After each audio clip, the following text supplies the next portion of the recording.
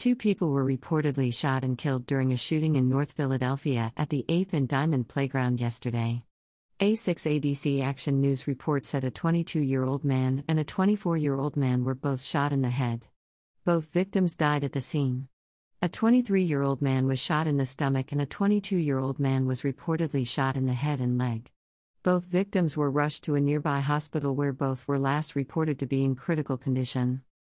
As tragic as this is, we were lucky we had a bunch of very young children playing in the sidewalk. Thank God none of those children were hit, said Philadelphia Police Deputy Commissioner James Kelly. Kelly said around 5 shooters came from Darien Street and opened fire before speeding away. At least 50 shots were reportedly fired by the assailants. Kelly said he believes the shooting targeted one or several individuals who were in the playground at the time.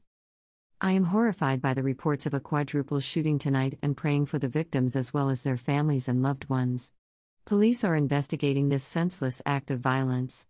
The city offers a $10,000 reward for information leading to arrests and conviction for shootings near school, recreation center, or library, Philadelphia Mayor Jim Kenney said in a written statement. No suspects have been named and no arrests have been made at this time.